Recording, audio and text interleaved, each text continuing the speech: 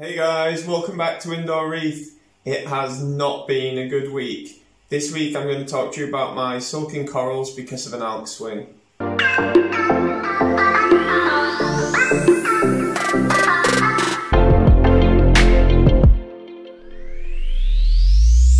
Right guys, so my video this week is quite a come down from my video last week where I was adding new corals to my reef tank.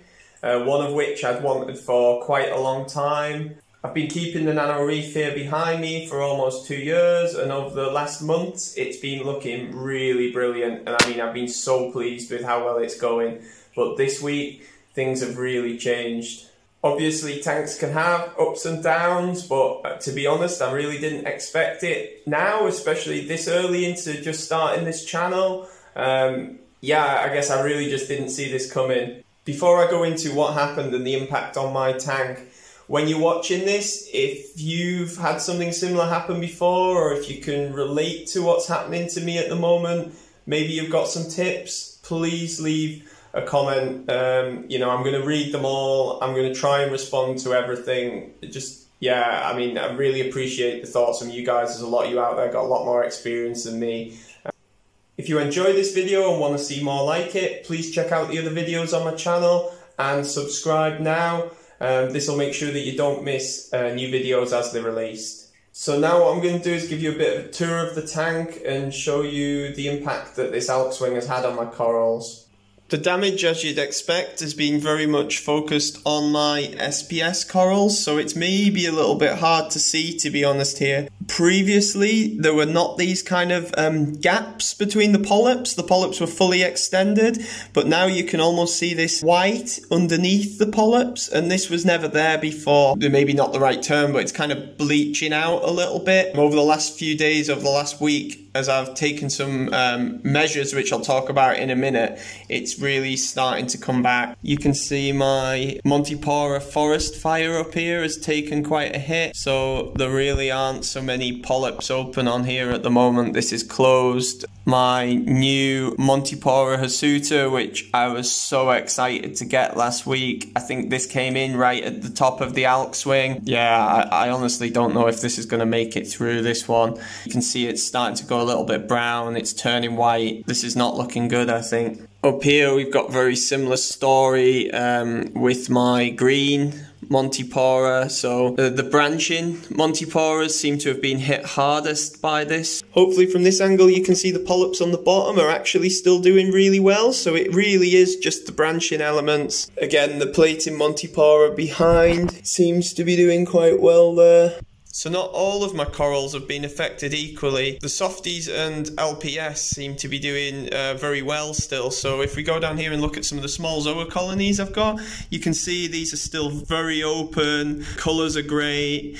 To be honest, I'd say these are actually still thriving. My Aiken here is still looking puffy, it's still looking great, and the same over here for my Torch, so another LPS. I'd say largely the softies and the LPS in the tank haven't really been affected. Some of my newer, smaller zoa frags have been a little bit affected by this, so they may be closed up a little bit, but over the last week they started to open up again.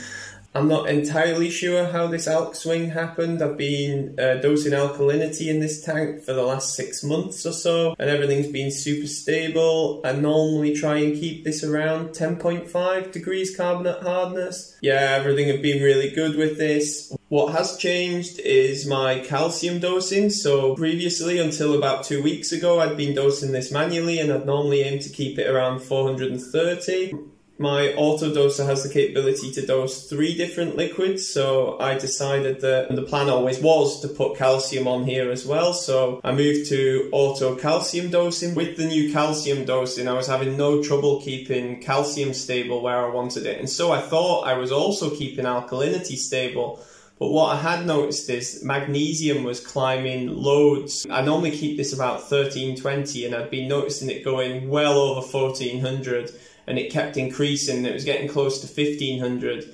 And at this point, I felt like something wasn't right. And I mean, I didn't realise at first, to be honest, there was actually magnesium in the calcium supplement. So I wasn't putting any extra magnesium in. My understanding once I read up on it was that the magnesium supplement is meant to maintain magnesium, not increase it. So what I did is I emailed the manufacturer, Sulking. So Sulking was super useful and explained why it was quite likely that I would be seeing a rise in magnesium at the moment, but actually it would settle down very soon, and it was a good thing in the long run. So Sulking were right, and the magnesium has come back down exactly where it should be, and it's maintaining stable now along with the calcium, so that's great. Now what I don't know is if the alk swing I saw was as a result of this rebalance at the same time, because I hadn't changed how I was dosing my alkalinity, so it would seem that there was some kind of rebalancing going on that was affecting it.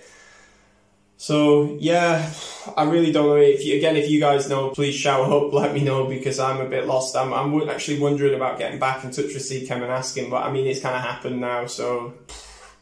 The thing is, I was so busy watching this magnesium and the calcium, checking that they were stable, that I wasn't looking at the alkalinity. I was testing magnesium much more frequently, I was testing calcium more frequently, and I wasn't really checking the alkalinity because I'd never had a problem with this, and I guess that was kind of naive. I should have been checking it because I know these three elements all interact with each other, and I should have been more aware of that. So once I noticed the high alkalinity, the first thing I did was kind of count to 10, because I thought the worst thing I can do now is actually bring the alkalinity down too fast. So I reduced the dosing. So I normally dose like 13 milliliters 4 times a day. So I reduced it down to 11, and this has just allowed it to drop maybe 0.3, 0.4 DKH a day. And this is kind of allowing me to bring the alkalinity down steadily and in a controlled way. And I'm now pretty much back down to the 10.5 that I'm trying to maintain. And the crazy thing is, I'm probably going to have to put it pretty much back up to the 13 4 times a day that I had, which actually caused the spike. And this is why I'm thinking it was probably something to do with this rebalancing. And previously, I'd always dosed the alkalinity from Sulking, but I'd been using the leftover calcium I had from Red Sea. So maybe it was this mixing manufacturers. I know people often warn about mixing dosing from different things. Maybe the chemicals don't work together well. I'm not sure. I'm not a chemist, but I have a feeling this had probably something to do with it. I mean, the situation I'm in now with both set up on the autodose, so they both Sulking, they're designed to work together. The guy from Sulking confirmed that when he responded. So, you know, I think I'm set up right to continue now, but yeah, hopefully I don't suffer too much loss as a result of this alk swing. So I'm pretty sure the Monties will make it through. LPS Zoas, Softies, they all look really great. I don't think I'm going to have a problem there, but some of the branching Montipora, I'm not sure if these are going to make it through. If you think there's anything I can do to increase the chance of these branching Montipora making it through, please leave a comment, let me know. I'd really like to hear from you. Real shame that Montipora hirsuta coral that I'd wanted for so long seems to be suffering the most, but I guess it was new into the tank, it was adapting to the flow and the lighting and everything else, and so it was always going to be the bigger victim. Hopefully it makes it through.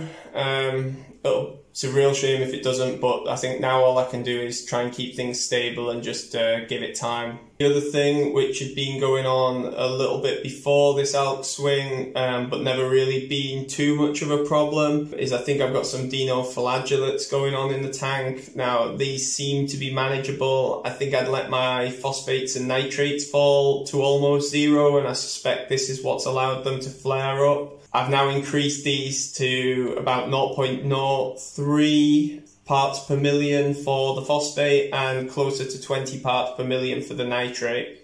I'm blowing them off the corals and the rocks every chance I get, but I have no doubt that this is also not helping the branching SPS in particular at the moment, because they're kind of wrapping round there. So, and I'm sure that's why they're kind of turning brown, and you can see there's quite a lot of algae wrapped around them. All I can do at the moment is just try and keep things stable, keep it steady, and just keep everything going. Like, at the end of the day, you know, I might sound a bit melodramatic in this video, because actually, the tank isn't doing that bad. I guess I just know I'm at a turning point now where I've got to make sure I kind of keep everything stable and in control, or it could go the wrong direction. And we get really attached to our tanks, don't we? You know, so we want to see them as good as we can get them. And when things take a little dip, even if we know this kind of thing happens every now and again, it feels a bit rough. Again, if you've enjoyed this video, please like it, check out the other videos on my channel, subscribe, and that'll make sure you don't miss any new videos when they come out. Until next time on Indoor Reef, keep it stable, keep it fun, and keep reefing.